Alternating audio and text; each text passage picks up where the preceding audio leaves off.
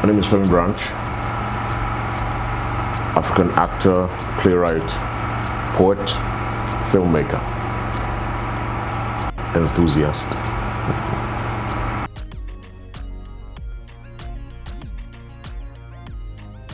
I give all the glory to God because my advent into the industry was it was funny, sort of. Started out on stage right from Ife.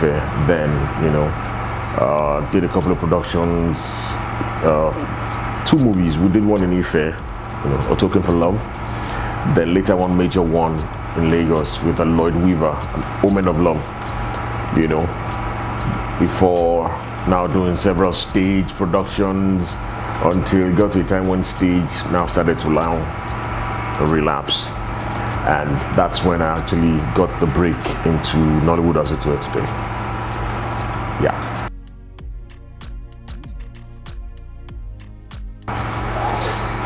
Well, the challenges initially was those of us who read theater or who studied theater in a formal environment had a problem with Nollywood then, because we felt that they were misrepresenting the art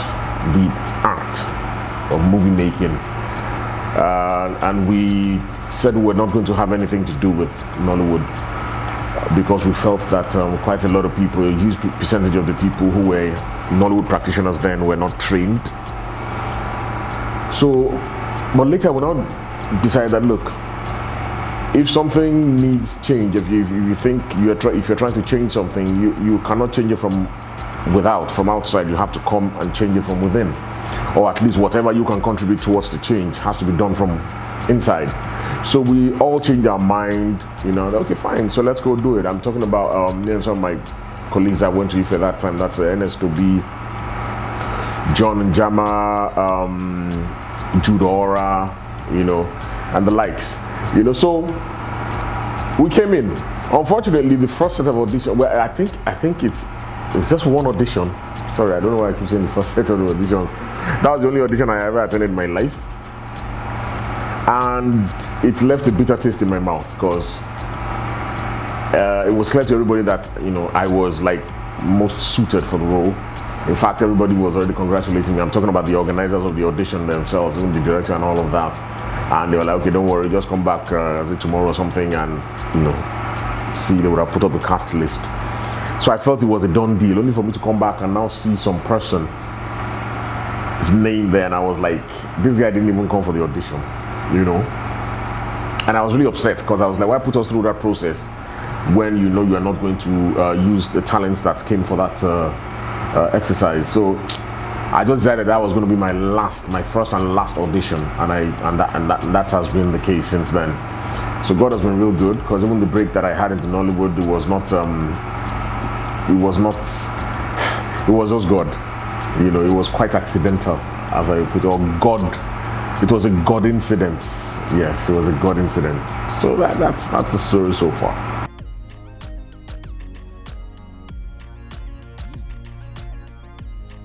Yeah, you can only try. You can only try, because there's so much that you can do as an individual. The best I feel that you can do, which I have been trying to do over the years, is by your own practice, your own work ethics. I believe in showing examples. I believe in practicing what I preach. So I would rather show you what I feel, show you how I think it ought to be done, than just talking. The problem we have in this country and this industry is that we talk too much. We're always talking. We all have good ideas. We are also very idealistic, but when it comes to execution, that's where you now know who's really, you understand. So I believe in doing than in saying, We've done a lot of talking and everything. Way back then, when we used to be in Nantap and everything back in the street, it's big Oimbo. And that's even the problem of most of the associations right now. Even Nantap, AGN and everything, just come and just speak big English. At the end of the day, nothing gets done. The problems are still there. So I try to do whatever I can in my work ethics, in personal development, in my relationship with other artists, my colleagues, both on set and off set. You know, I try with mentoring young people that I come across in whatever little way I can. You know, imparting the best industry practices, which led to the Femi Branch Film Factory. You know, that's I've been on for a while now. It's about mentorship, because I believe that's the best way we can do this. The older generation are like a lost cause, I'm sorry to say. So, but we still have hope in the younger ones that are coming up. So, by mentoring them, imparting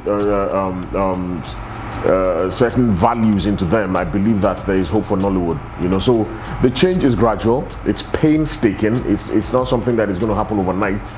We've been at it for, like, I've been in this industry for going to 26 years, and we've been at it for that long.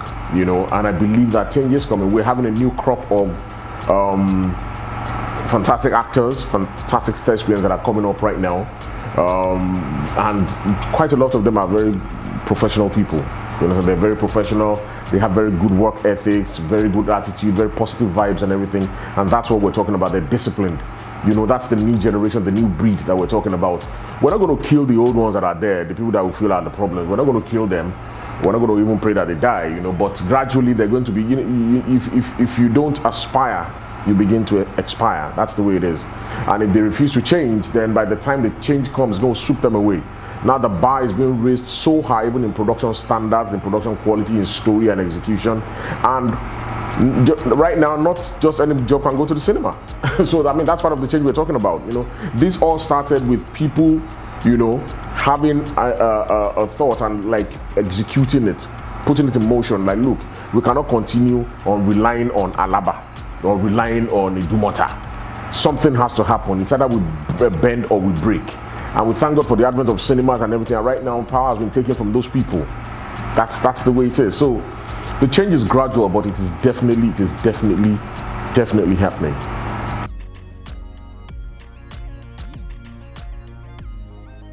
Of course, there's tribalism. I've always said that. I'm not one to shy away from saying it as it is. Of course, there's tribalism.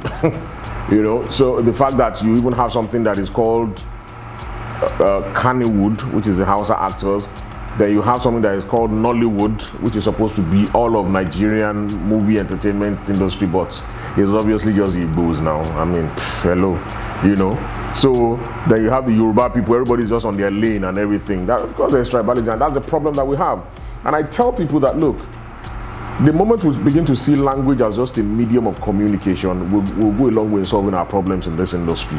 Because I don't care if you are Igbo or if you are Efik or if you are Ijo or if you are whatever, Isoko or Hausa or whatever. Your language is just a medium of communication. An actor is an actor. I have acted roles where I have played Hausa, I have played Igbo, you know. In fact, sometimes when they cast me for such roles, they don't even really make so much of an effort to make you speak the language. I'm the one that always insists that, look, it's only one production, which is 360 minutes or so, Tajuddin Adequate production, that they actually, you know, Inspector Dagash, that's what I played. I was an Hausa man in that series, you know. It was only in that production that they actually made effort to actually make me speak the language, you know. And I even went an extra mile. I co-opted every Hausa person on set and everything. I was like, okay, fine. I want to say this. How do I say it? I want to, okay, I will repeat it. They actually had them record like 3 pages of conversation for me, you know, which I went and I walked over. And at the end of the day, I would walk the streets of Abuja and I would have all these ideas walk up to me and they'll be speaking Hausa. Inspector the guy, I'll be like, yeah. They talk around and say, yo, they talk around and say, eh. They talk around and say, to. So I got away with it like 1 or 2 times. The woman was just, she spoke to me and said, yo, so obviously the Yawa entered. He talked and said, to. Obviously he talked. By the time when she told her, she said, Mr. Branchy, you don't understand Hausa? I'm like, well, like, what am I doing?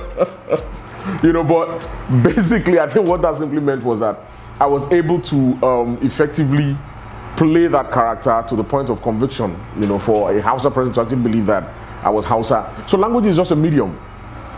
These things that are dividing us is supposed to be our strength. Our diversity is supposed to be our strength, and that's the same problem we're having in Nigeria right now. You know, what is Nollywood? Really, what is Nollywood? It's just a sham. That's just the truth. Nollywood is a sham. My name is Femi Branch. Quote me. Nollywood is a sham. Then no, me I no send now. I will talk about today. That's the truth. Because we're supposed to be this one body of movie makers and everything, whereas there's so much division. You know, you will be shocked. We are more divided than Nigeria. AGN, Nigerian movie industry, is more divided than Nigeria. All this Boko Haram thing that you are seeing in Nigeria, all this Boko Haram, this IPOB, Masob, Avengers and everything, we have more of those people in Nollywood than in Nigeria. Nollywood, we have our own Boko Haram, we have our own Masob, we have IPOB, we have Avengers, we have OPC, we have, as in they are there, different factions. Recently, AGN, we already have two factions, the AGN, the Binabo faction and the Emeka Ike faction. Then you now have some people that went and did their no good declaration. And before you now have another parallel government again, as in now we have three. As in, what is that? You know, and it was a power play, some serious cool thing and all of that. So it's rife. There's no unity in Nollywood, and that's why you would see someone like me that, you know, I haven't been in as many movies as you probably would have expected me to be in, because somebody said it to my face at OJ's in Sulere that, you know, we went to shoot a movie directed by Aquila and Jama. And we just finished the movie, so we came to OJ's to just relax before going home. And we met. I won't mention names, you understand? I don't send, but let me just not. You know, they don't come with troublemaker too much. You understand? You know. And we're just talking, and Aquila was telling the man, if you see the work we just did, Femi was this, it was that. In fact, he killed the man and everything. Why don't you guys use Femi more and everything? And the guy looked and said, you know, nah, even Femi and that. Femi is not one of us now. He's not one of us. And I'm like, guy. Excuse you. It's bad enough you saying that, but now saying Femi understand. What do you mean? One of us? Who are you in the first place? Maybe I'm not one of you really, but maybe I need to know who you are. You know? And it's like, you know, now Femi is a Yoruba actor. And I'm like, what does that even mean? And the Bible says, suffer not fools. You understand? So when somebody makes such a statement, whoever he is, if he's listening, he knows himself. You know, he's supposed to be one of these so-called people that are... Anyway, and it was like, Femi is a Yoruba actor. I'm like, what does that even mean? An actor is an actor. An actor can act in French, he can act in Spanish, he can act in whatever. Those are just languages, you know. And I'm like, but I didn't want to engage them, and you know, because if you're not ready to be going out chasing the marketers, then thank God the whole structure has failed now. Where did they find themselves? Then they used to worship marketers. My chairman, my this, my that, and all that. I'll be in locations when marketers will walk in and everybody will be running enter skating and they'll be like, who's the guy? And they'll think I'm for him. But no, I don't know him. He should be the one running after me. Marketers should be the one running after me. Because I am the one putting food on their table. It is my talents that they are feeding off. It shouldn't be the other way around. I will not come beg you for a role. I will not come and lobby you for a role. If you think I'm good enough for the character you want to portray, then you call me. That's the way it's supposed to be. You call me, okay, guy, come on, let's have a read or let's have a whatever, no problem. But I will not be chasing you all over the place and licking you when I know you are using my head. Using my head. You go to a place like LTV8, way back then anyway, I don't know how it is now. You see cars parked. You look at the parking lot. When you see cars like, you know, Range Rover, you know, like all these Evoque them and all that. When you see Infinity and all that, it belongs to the marketers. When you see Baby Boy, Tercel, Nissan, something, all those motor when you get, they will be like Matchbox. It belongs to the star actors. Isn't there a problem in that picture? As in, isn't the reverse supposed to be the case? You know, you hear of marketers having massive hotels, having housing estates where star actors are still struggling to pay their rent. There's something wrong with that picture. You know, so those are the problems that we have in Nollywood, which some of us are really working assiduously to change, and it's going to happen right now, because until you have people who are not afraid to come out and say the truth, you will not have change. And I think we've just gotten to that point right now where we just have to call a spade a spade. Things are going to change. If AGN has become, which is the truth, AGN has become a failed association. That's the truth. Then let's bloody wrap it up, and let's have something that will change and affect the life of practitioners. Do you understand? So there's division in, you cannot even imagine. Division is a nice word for it. But just remember I said that we have Boko Haram, we have IPOB, we have Masob, everything inside Nollywood.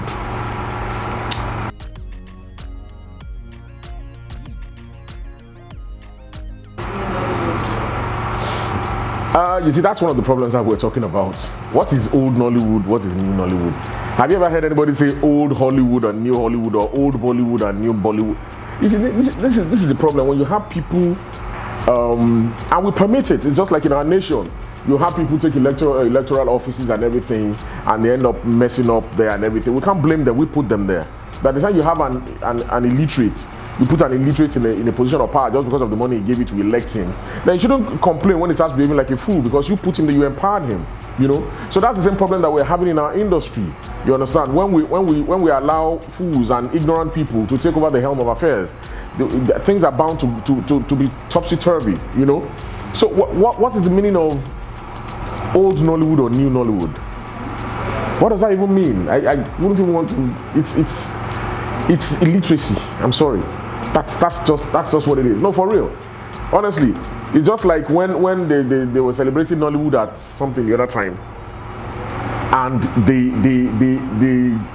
chose a convenient date for themselves as when they feel Nollywood started. Who does that? That is perversion of history. Where did you put the Ogundes, the Onyadejobis? You know, where did you put them? The people who started this business,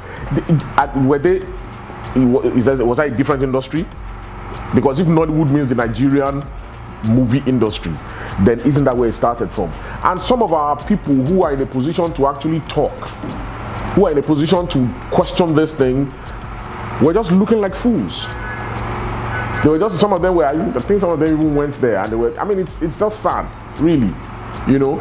When you just have a bunch of people there who feel that, okay, fine, they can just rewrite everything and just, like, you know, pervert whatever, then we shouldn't complain, because we're the ones that permitted them to be there. But all that is changing very soon.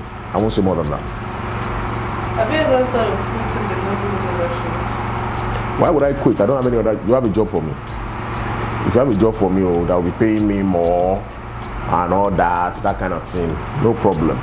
You see, the thing is, you think you need to, when I hear this question, well, you know, have you ever thought of quitting and everything? Yeah, in every endeavor in life, you know, it comes with its challenges. Yeah, you get to a point where you are just, maybe things are not just working right. You only think like that when things are not working right. Maybe when jobs are not coming as they're supposed to come in and stuff like that. But then again, you need to understand that there will always be the highs and the lows in any venture you are in life. You know, there will always be the, you know, the upbeat moments and the down low moments. So, but I have never at any point in time gotten to that stage where I now say, man, maybe I should just quit. Maybe I should just fashi this and go and look for something else to do. You know, it has never been that bad, and it will never be that bad in Jesus' name. And not just because passion is what drives me. That's what got me into this line of work. It is passion driven, 100%. So, and I don't see that passion going anywhere anytime soon. That's it.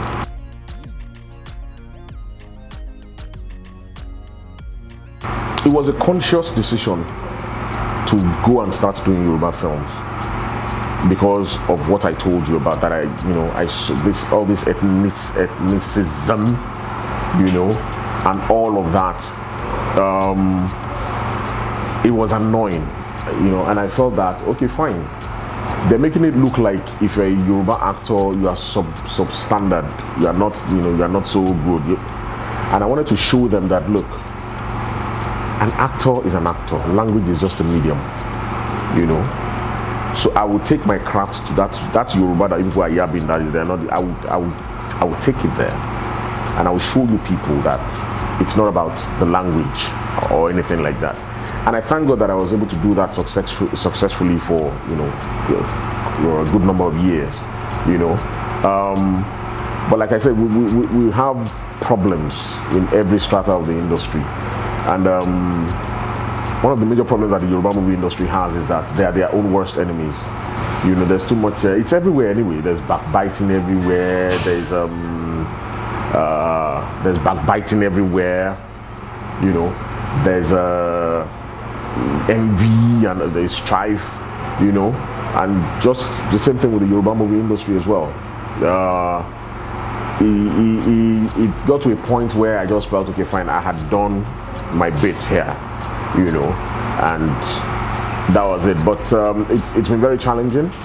My deciding to go wholesale into the Yoruba movie industry has cost me my identity in the English-speaking actors community in Nigeria. Let me put it like that. You know, because they don't feel that, oh, he's a Yoruba actor. Just like I said, that clown said the other time, that, oh, he's a Yoruba actor. You know, so because he's a Yoruba actor, he cannot speak English. This clown cannot even speak one tenth of the English that I have not even spoken. And he's telling me, oh, you know, he's a Yoruba actor, so he cannot do English film. And I looked at him. I'm so tempted to mention his name right now because that thing really pissed me off. No, seriously. So it's been really challenging, you know, because they just say, okay, he's a Yoruba actor and everything, then they won't call him for English films and all of that. So only people who know what they are doing and who know him or who know me and everything would actually call me for English jobs and everything. So it's not been easy.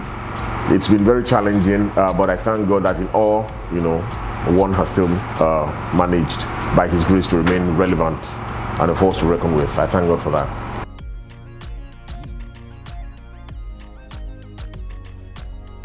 It's very easy, really. It's just keeping it fresh. It's just about keeping it fresh. I try not to fall into the common folly of the average Nigerian actor, which is to get to a point where you feel that, okay, you have arrived and everything is okay and every other job is just another job and all that, you know. Like I said earlier, that when you cease to aspire, you begin to expire. When you feel that you've reached a certain level and you don't need to impress anybody, then that's it, fine. It's not about impressing people really, but it's about impressing yourself, you know. And I say severally, I've said this on many occasions, that one person that I really find who has inspired me is Joke Silva, you know, because of her work ethics.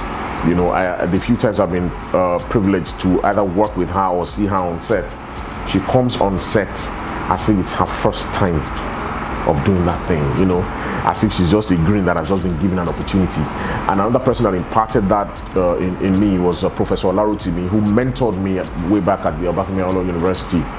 And he made me to understand that it's not the roles that make the actor, it's the actor that makes the role. So it's not about the size of the role, you understand, it's about the size of the actor, really, literally put, you know. And he gave an example of a production he did where he did not have one line from beginning to end, but at the end of the day, he got the loudest ovation, you know. And those are things that keep ringing in my head anytime I go. So it helps me to keep it fresh, you know. I go to any set, either big production, small production, although there are no such things. We only speak budget-wise, you know. At the end of the day, when the audience is sitting watching the movie, they don't care whether you're paid 1 million naira, whether you're paid 50,000 naira. You know, they don't care whether you slept in 4 Points by Sheraton or you slept at Onugbanjo Hotel in whatever. You understand? It's the end product that they're concerned with. So I always remind myself of that look, it's the end product that the audience is going to, you know, reckon with. So, and I put the same energy that I would put into a job where I was paid probably like 2 million is the same energy I would put into a job where I was paid much less. Because at the end of the day, nobody cares how much they paid you. So that's it.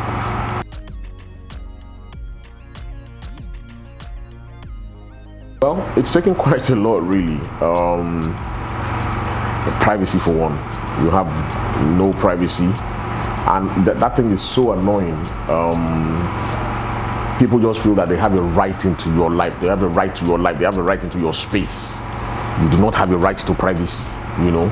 If it's possible, even when you are doing your wife, they want to be there to see how you do it and write a critique on it. You know, it's really crazy. You know, some people feel so, you understand, boxed in that, you know, they can't really be themselves. Yeah, and I tell people that, look, it's the same people that will still criticize you when you try to live this fake life. So why don't you just be yourself? They will grab you only once. Yeah, can you imagine? He's actually taking Okada. He's just one. They once they done job, okay, they don't know he's an Okada riding actor. Abi, no problem. Your life continues. By the time you move on and get house in Banana Island, you understand? But by the time you are pretending to be living in Banana Island, whereas you are living at let me not mention anywhere so that people who live in there won't be offended. You understand? You know, and they find out, you end up looking like a fool. I know actors who actually buy things on credit just to look good and to look like a star.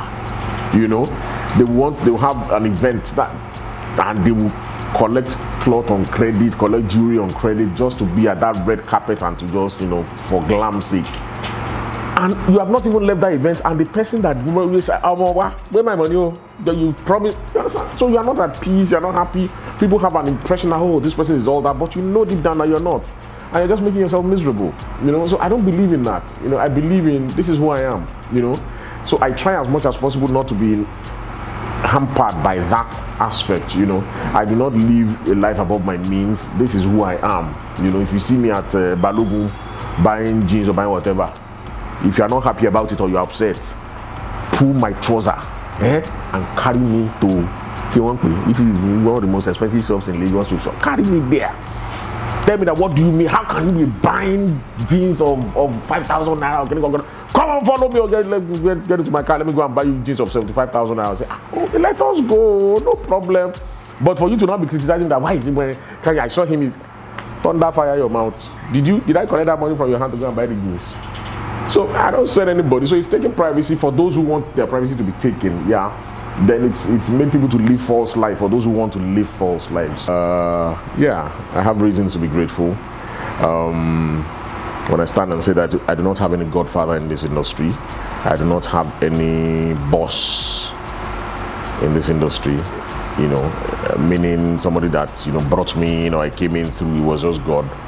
The opportunities were all divinely orchestrated. So that's enough reason for me to give thanks to God. So definitely that and so much more that God has blessed me with. You know, so you have to learn to take the good with the bad. The Bible says that in all things you give thanks. So learn to thank God when it's rosy and when it's not so good. So that's it.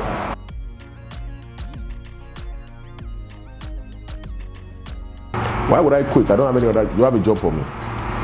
If you have a job for me, that will be paying me more and all that kind of thing, no problem. You see, the thing is, you think you need to, when I hear this question, well, you know, have you ever thought of quitting and everything? Yeah, in every endeavor in life, you know, it comes with its challenges, yeah? You get to a point where you are just, maybe things are not just working right. You only think like that when things are not working right.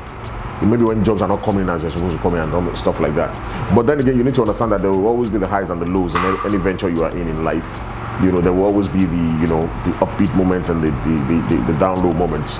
So, but I have never at any point in time gotten to that stage where I now say, man, maybe I should just quit. Maybe I should just fashi this and go and look for something else to do. You know, it has never been that bad, and it will never be that bad in Jesus' name.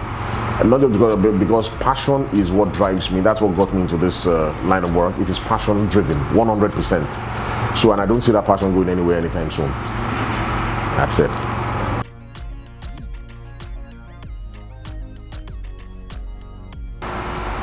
And I thought Dari was the only one that was underrated. So I'm also underrated. That's a compliment to this country when they say you're underrated.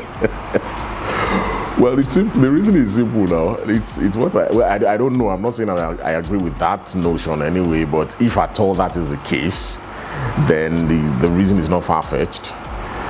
Just like I mentioned earlier, you know,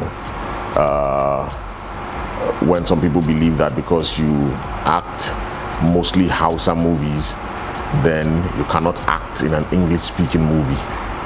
You know, so that's probably one of the reasons why that might be the case, if it is the case. You know, so but it's no big deal. You know, it even helps you. At least you end up, when people know that whatever job they see you in are good jobs and top-notch jobs, I think that speaks well for you. You know, so if that's the case, well, I thank the Lord. I know some people that are not underrated, but are not even where I am, so I thank God.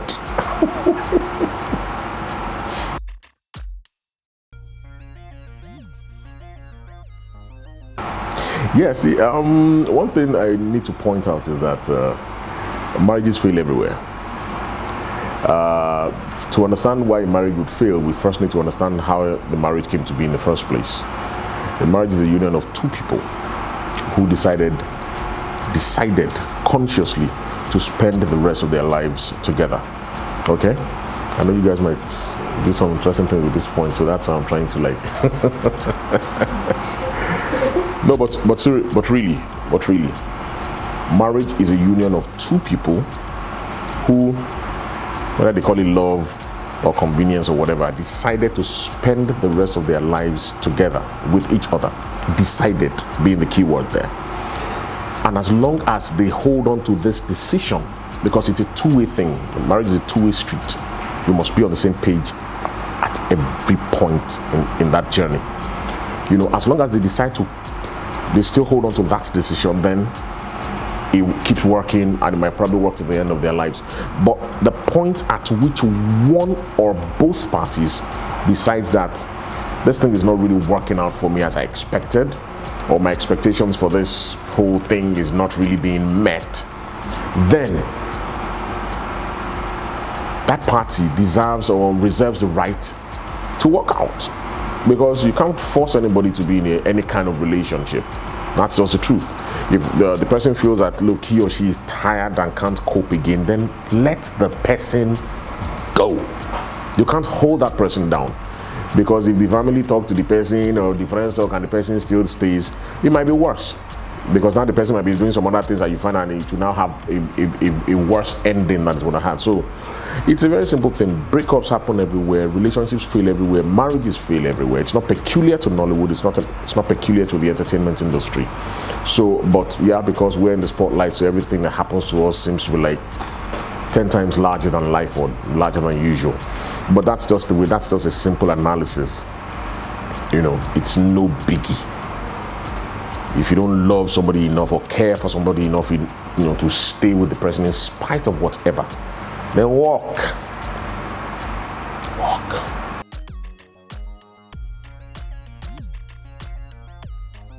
Yeah, see, that's the thing. We are the root of our own problems. We lay the foundation for our own problems by exhibiting our lives on the pages of social media apps, and we now want people to only remember or celebrate the good or the positive things we post about ourselves. When the negative things start to happen, we do not want them to talk about it. We do not want them to remember it. We do not want them to make reference to it. Come on, like seriously. You know, so by the time you like come out, can you got this and this and this, and you know, $50 million deal loading, or can you come, you know, brand new car from Bay or from Boo and everything, can you got this and you that exhibited the Range Rover Evoque today as being, you know, birthday gift from Boo, and tomorrow they see you ordering Uber or Taxify, they will definitely ask you, how far with the car from Boo? Is everything okay? And you must not be offended, or you must answer them and tell them, well, actually, Boo and I have fight, and Boo have collect motor back. Simple as that, because you are the one that brought them into your business in the first place. So it's usually safer when you keep your personal life. It's hard, you know, out of social, especially social media. Oh, social media is such a rush, you know, but we enjoy the attention initially, and when everything is good. It's when the reverse is the case that we now start. That's when we know that there are such things like as you know, social media trolls and bullies and all of them. They are always there. When those people that are commenting on your page are, oh, can you call, congratulations, oh, can you call this, and when things are going good, they are the trolls and the bullies. Oh, they are there monitoring your page like evil monitoring spirits, waiting for the juicy news. So when it now happened that Lagbaja was arrested for not paying the balance of the car he bought on credit, the girl will just carry it for you. They will now go back, because it's like when you put up the good pictures, they save it too. They will screen and save it. It's very evil and demonic people. They can keep that picture for years. So when that Yawa now guys, they would dig it up from their archive and now put it place you know, side by side. Before, after, with the bay, without bay. So please, keep your business out of social media. You will live longer.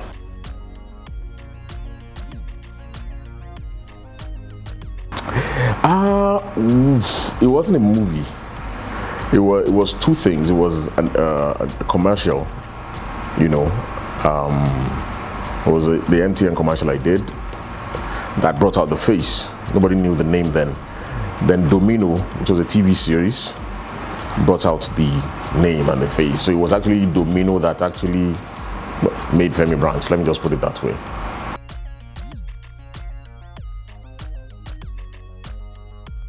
There has been considerable growth, no doubt about it. And even as much as I lay quite a chunk of blame at the door of people that have been at the helm of affairs over the years in Nollywood, we must also give credit to their resilience, you know, for sticking it out that long. You know, you can be doing rubbish for a long time and everything, and if you really want to improve, you can change along the line, and at least you to a point that some people who know better will come and take it to the next level. So that much I commend them for, you know. So Nollywood has really changed. It has really changed. The quality of production has changed and keeps changing. The quality of our stories, the quality of actors has changed, you know. Even technical people, you know, the quality has changed. You see a lot of young, vibrant, intelligent young people now, you know, who are fantastic, either as cameramen, lighting men, you know, post-production people as well, and fantastic young people. So the bar is being raised every day. So it's either you are ready to rise or just like pack your load and go and be selling Zobo. So we're moving, and by God's grace, we'll keep moving till we get there.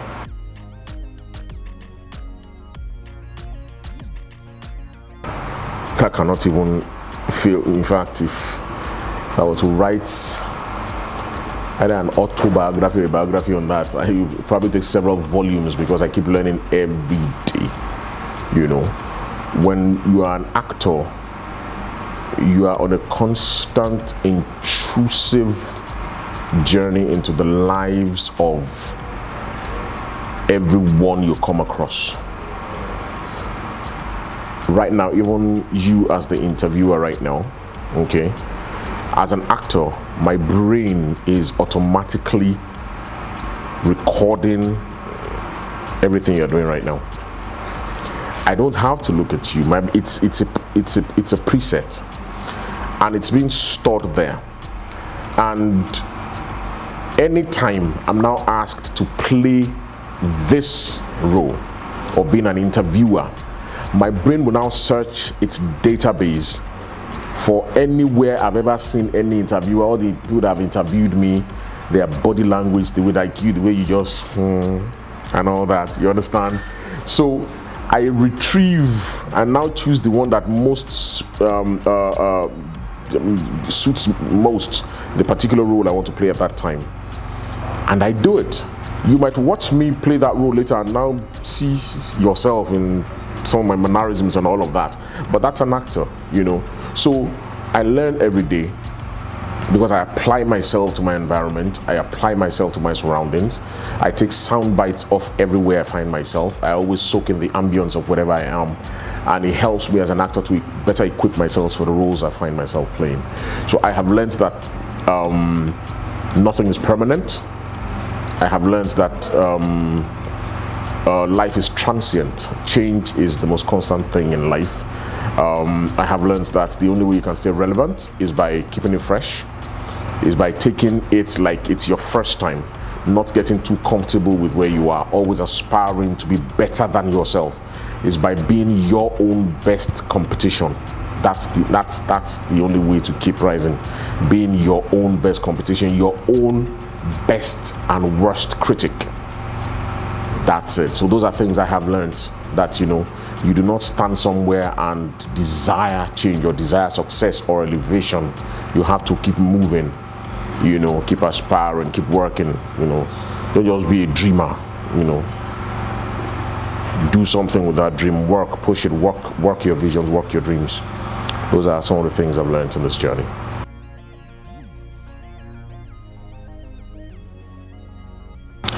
Yes and no.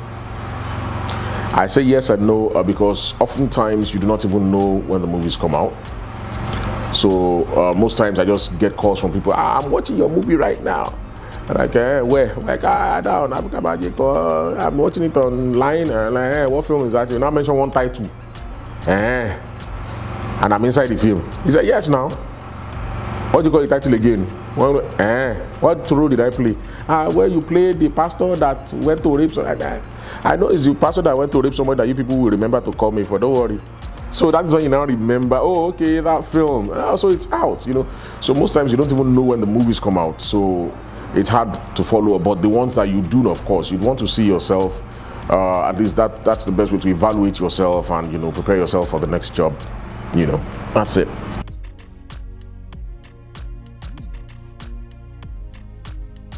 Okay, let me say this. Actors don't pick roles. Roles pick actors. You can quote that. Femi Branch said that. That's original. Copyright 2017. Actors don't pick roles. Roles pick actors or picks actors. Now I say that because, you know, we say that one time when they interview us, so how do you choose your script? How do you know, pick your roles and everything? And then they now tell you, you know, I select my scripts. I take time to select the scripts that come to me. And maybe like in the old years, one script that came to bros or madam, you know, but it's all part of the packaging, we understand. But really, oh God, I'm so going to get hit for this. But it's the truth now, no, say not the truth. But here's the thing, this is what I'm trying to say.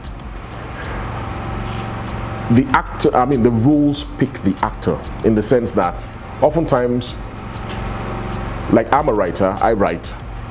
When I'm writing a script, for instance, I write with people in mind. If I'm writing a comic role, I have people who I have natural preference for when it comes to comic roles. So I might probably have like 2-3 people in mind, but as I develop the character, I just end up with like one person or maybe two, just in case that one person is not available, you know. And that's from the perspective of a writer. Even sometimes when a writer doesn't really have a say in, you know, the casting of the movie and everything, the director or the producer immediately, after reading the script, in fact, as they're reading the script, they're already having people come into their heads. So, and everybody have their preferences. So it is those people that, okay, I see so and so person in this role. I mean, are you sure the person can carry on? Okay, fine. So it's decided there. Okay, we're going to call Ramsey Noah, or we're going to call Genevieve, or we're going to call whoever. You understand? So they call you. Yes, there are times that you might need to like tweak one or two things and tell, okay, I'm not really okay with this. Can we work on it? Can we change this and everything? When you get to a certain level in this business, you have that leverage. It's you know, understand? You actually have a say, and you can actually say, look, I don't like this. You know, let's do it like this, or let's try it like this. Sometimes where you get on set and you're like, okay, fine, can I just try it like this, or can we just try it like that? You know, so that's that's not saying that as an actor you cannot read. Of course, you can reject a script if you do not like it, or you feel it is poorly put together. You know, those are the reasons that I have had in the past to actually reject scripts. Although at the end of the day, because I'm a writer, because I do not want to demoralize anybody, so when a script comes like and I see it's not really okay, so I make suggestions. Okay, if you really want me to play this, you need to look at all of this, you know. And I actually helped somebody rewrite an entire script once for free, because after I went through and I just did a critique, the guy was like totally just destroyed, and I felt, no, this is not good. And I told him that, look, don't worry, I'll rework it for you, you know. He said, bros, I don't have money, and don't worry, I will. You understand? And I did that for him, and it turned out to be something good. So there are times you have to rework a script or suggest some tweaks here and there, you know. So largely, roles pick the actor. It's hardly the other way around. I'm not saying it doesn't happen that way, but it's hardly the other way around. That's the way it is.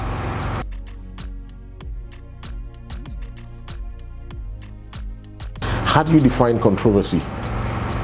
Really? If you're not flowing with the tide, If you're not moving in the same direction everybody's moving, yeah, you might be termed as being controversial. You know, it's very funny because the media mostly, they build the controversies. They create the controversies in some cases, and then after doing that, they now term you or brand you as being controversial. Now them make you, now them do more, so they now brand you as being controversial. Because if it's controversial from the way I understand it, it's derived from the word controversy. You know, and what is a controversy? You understand? Something that is in dispute, something that is either this or this. You understand? It's for you to say somebody is controversial, that means he's always involved in controversies, you know. And by that definition alone, I would not say that I'm controversial, you know. I always believe that there's a difference between bad press and being controversial. I might have had some bad press in recent times or in the past or whatever, but that will not translate to me accepting that I'm controversial. I'm not, though. I just say the truth when I need to say the truth, or when I feel that it is necessary, and oftentimes I just keep quiet, I don't talk. So if my saying the truth or saying it as it is makes you see me as being controversial, then more icing to your cake. So that's the way it is.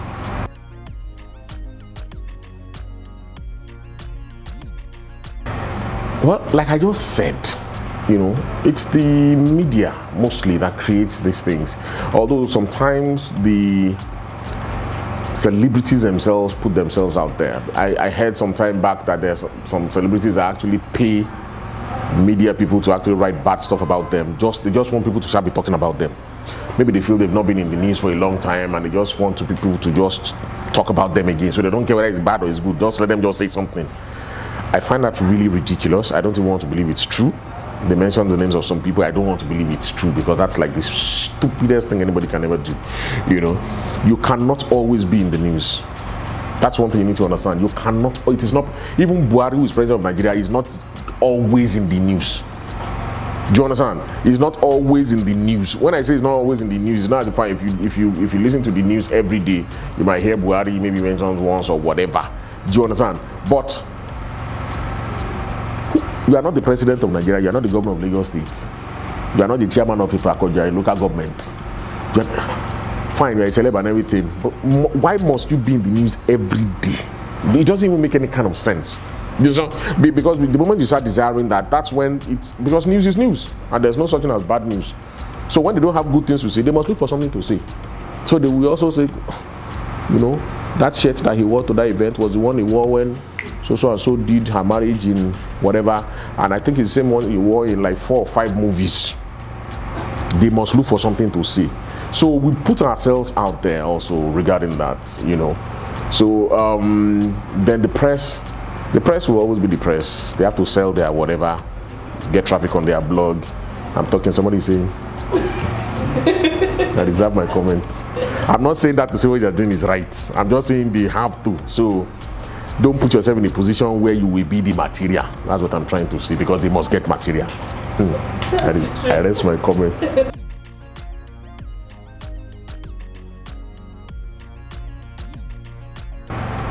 People are just allowing me to be saying some things today.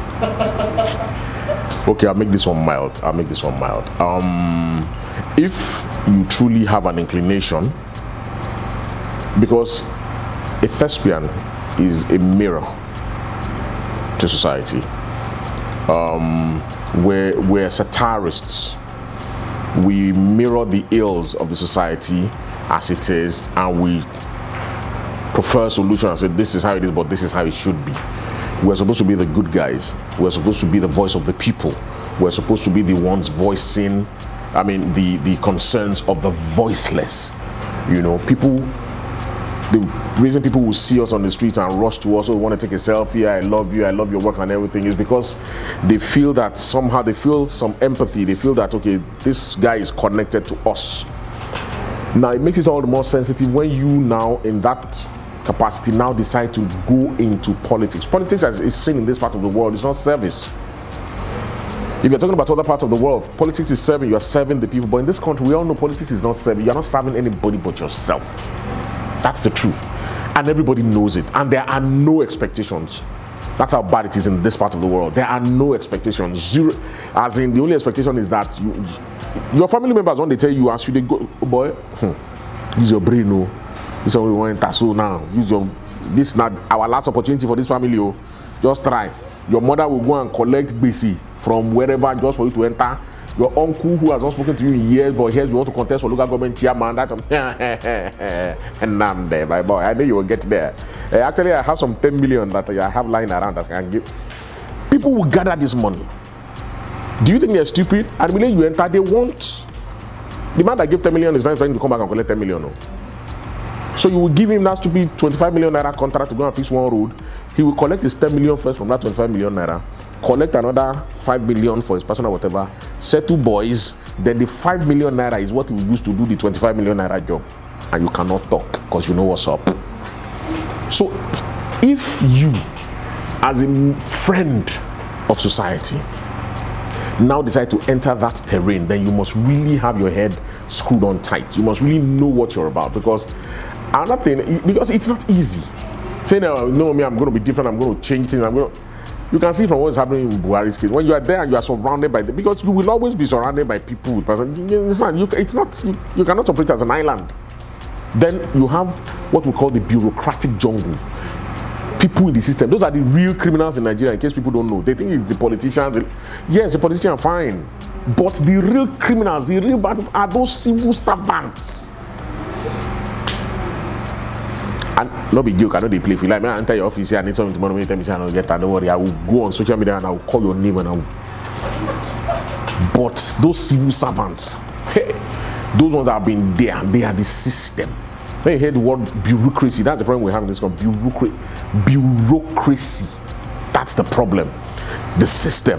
This is how we've always done it. This is how it happens here. No man can just come. They will frustrate him out of there.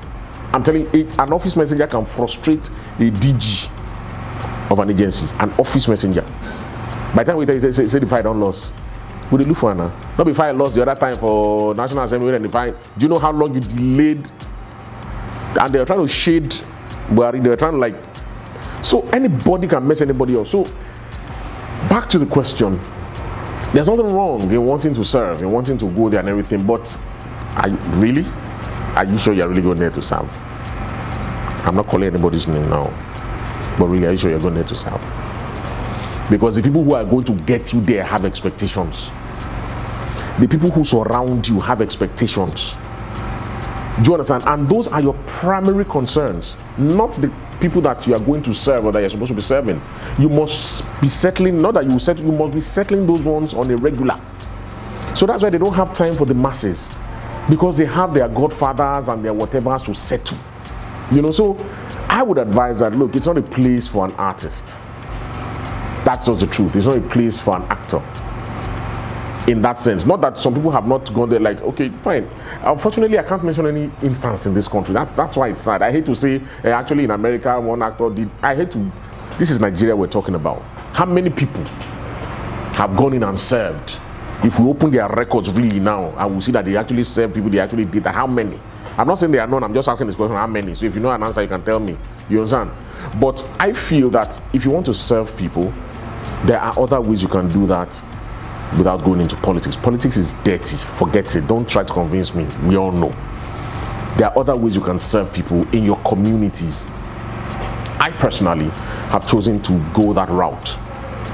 I had the opportunity to run for the chairman of my local government some years back and everything. In fact, my dad and I had a tiff over that when I said, you know. But I believe there are other ways that you can serve the people. And I'm doing that in my own community in Ijebu land. That's why I also have what I call the Ijebu Pride Network. You see, start from where you are. Start from your own immediate environment. Change is not, okay, I want to change Nigeria, I want to change. Cool down. Start from your own backyard.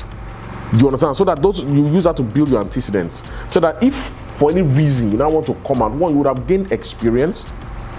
Then it will be easy for people to know, okay, this guy has some knowledge of what he's talking about. Do you understand? But don't aim at changing a million lives. Start with one life. That money you want to go and blow on that campaign and all that, whatever. Don't even start a foundation, because that one too, then it just take and chop money these days. Just randomly pick people. It can be in your village, it can be in your streets. There's need all around us. And to change Nigeria, if every Nigerian has that mindset, we're not going to send government to. Just pick Afis and Hausa that are always on your street, rolling tire up and down, and that the parents can't afford to take them. Just pick just one or two of them alone, and let them be your legacy for life. Build those two lives and see what those two lives will translate into the future. So I'm not really for it to, like, for real. I'm not saying anybody shouldn't do it and everything, but I beg you, I'm not top as I want.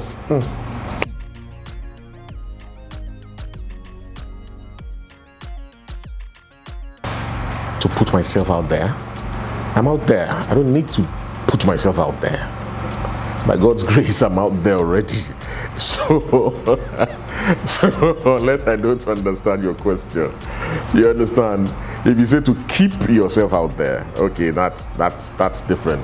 Because like I said earlier, it's not just about being there, it's about staying there, you know, maintaining that. Yeah. So I think what you meant was to keep yourself there. Yeah. Like I said, I've already explained that in my other responses earlier, that, you know, you just need to have that mindset that, look, don't get to a point where you become too comfortable where you are. Always aspire. There's always something better. There's always somewhere higher to go. You know, the sky is nobody's limit, you know. So there's always somewhere higher to go. So once you keep thinking like that and you keep working in line with that thoughts, then people will always want to see you. You always have someone somewhere who wants to see Femi Branch, who can't enjoy a movie without seeing Femi Branch in it, or, you know. So once you have that mindset, but once you get to a point that you think that, man, this is it, you know, you say, no, I was without Femi Branch. Every time we see him, he's always playing landlord, doctor, and it's always the one beer that he carries from the beginning of the distance to everybody. He walks the same way, he talks the same way, he's always looking the same way. I'm not mentioning anybody's name anyway, so that's the answer.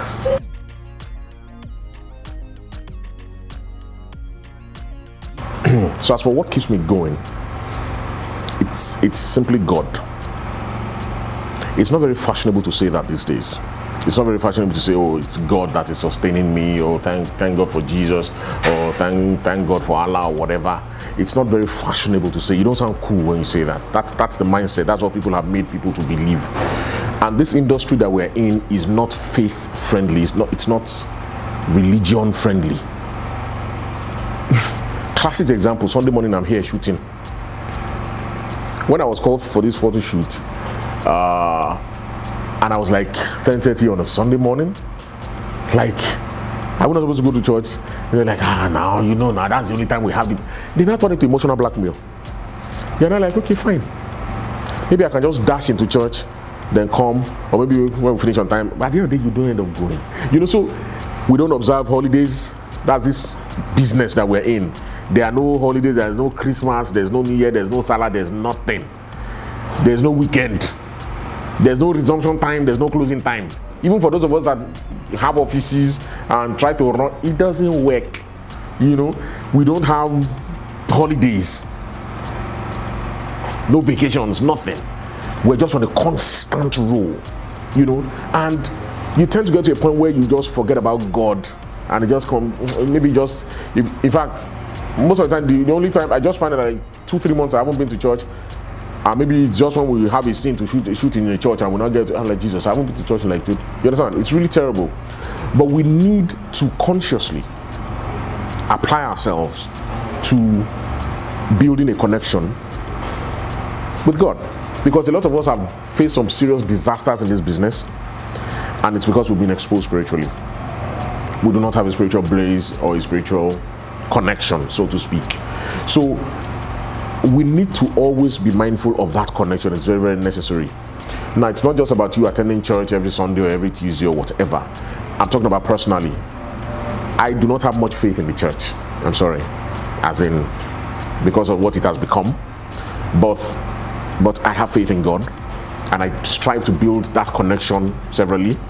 I go to church when I'm chanced because of this work, but I always keep that connection active in whatever way I can, you know. So please, you will never have time to go to church. You will never have time to pray as a Muslim or to go to the mosque. You will never have time. But there is always time to talk to God. There is always time to pray personally. There's always time. Even if you're on set and you're going through your lines, you already got your lines, and even if it's like just a minute or something, you can do that. You know, you do not know how many lives that has saved. So please, actors, thespians, we don't say this is our profession, not like God, but let us not encourage it further in our lives, so that we do not die young. People know what I'm saying, you know. Thinks about it. Pills.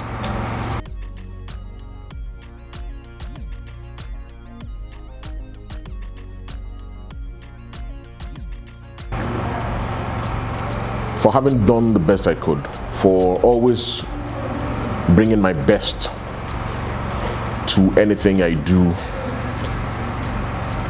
I want to be remembered for impacting lives. It doesn't have to be 100 people. It doesn't have to be 1,000. If it is one person that can stand up at my funeral or at my remembrance or at my wake or whatever and say that if not for Femi Branch, I will not be where I am today. That for me is okay. And I'm hoping, because this is going on tape, I know by the grace of God they won't have any reason to play this thing back anytime soon, probably in the next 40-50 years. Because when he died, they will now pick this scene that I just said, they now play it back, and hey, and he said it too. That is not my portion in Jesus' name, and it won't be yours too. But that's it, really. The best investment you can have in life is to invest in a life. That is the best investment. It's not to buy house on Banana Island, or to like buy $1 million in stocks and bonds, or to buy bitcoins or whatever. The greatest and the most profitable investment in life is to invest in a life. Because when you invest in a life, you are investing in lives. Because that same life is still going to impact other lives. So that is the best investment you can. So for all investors out there, for all business people, for people that are not even business and everything, invest in a life today. Just one. Just one. The dividends are mind-blowing, I'm telling you. And they outlive you. That house in Banana Island can burn down today. The government can reclaim the Banana Island today and nothing will happen. Water can overrun it today and all your money is gone. That 120 million naira Rolls Phantom can just crash today. When the thing crashed, what happened? It's gone. 120 million gone, just like that. But it is not possible to invest a fraction of that amount in somebody's life and it will just go. It is not possible. As long as that person is still breathing, your investment is still living, and it will keep yielding dividends. The word is not for the wise.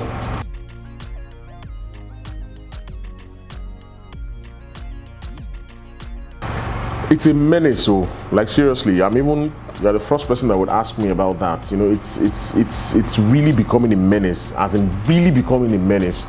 You know, people will just, you know, flood your DM with all sorts of funny requests. I'm presently dealing with one, or I won't believe I've already dealt with it, you know.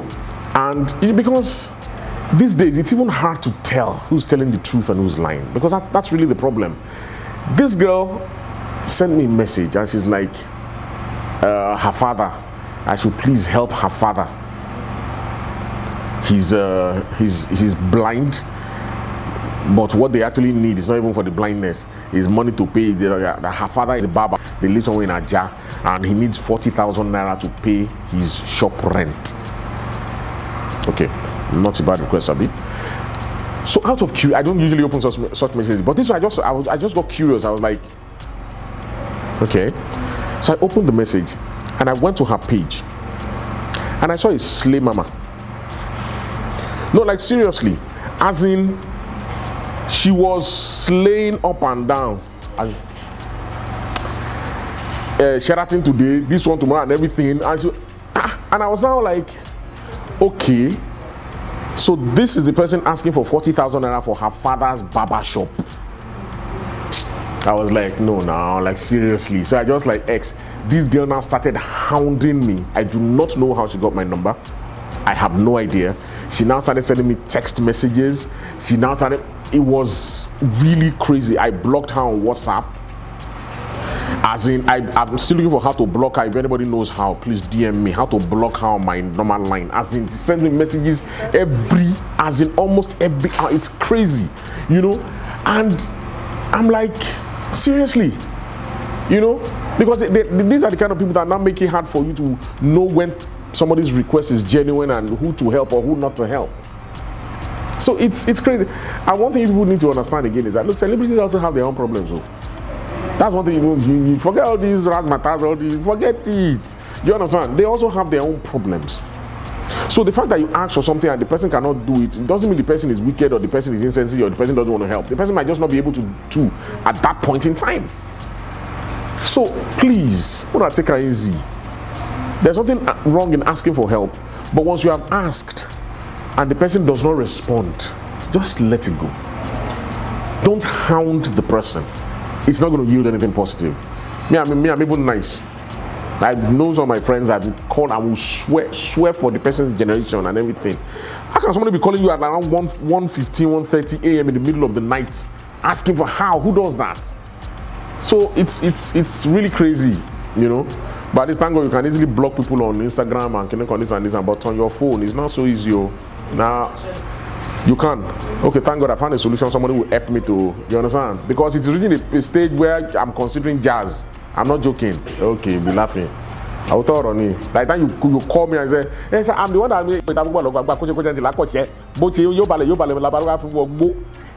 you won't let me finish before you drop the call. Or me, you will.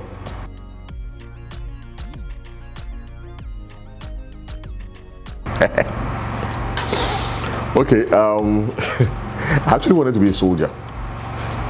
Yeah. What was that expression for? When I say I want to be, as in what's that? And everybody was just like, yeah.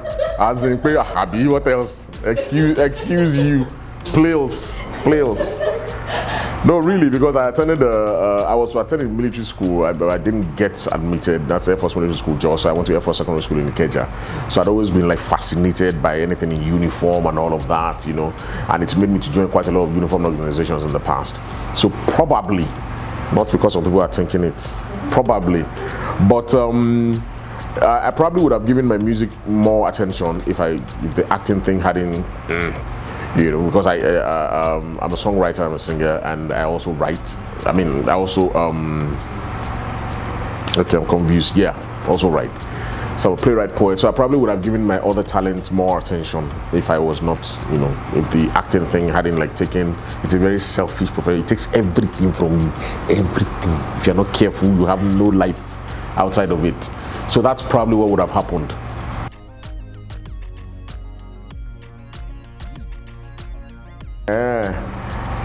Branch, okay, bye bye.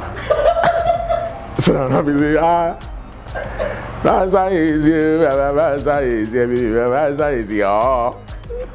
you try well. Yeah, what's up, guys? My name is Femi Branch, as you all know, and I'm asking you to keep it locked on to Broadway TV. It's all about entertainment, news, and everything that has to do with fashion, whatever it is. It's on Broadway TV, and you always get the facts here. You know, you always get the facts. We always drop it like it's hot here. So you understand. So keep it on locked on. That's it. Keep it locked on to Broadway TV, man. Don't change that dial. If you change it, we will change you. Peace.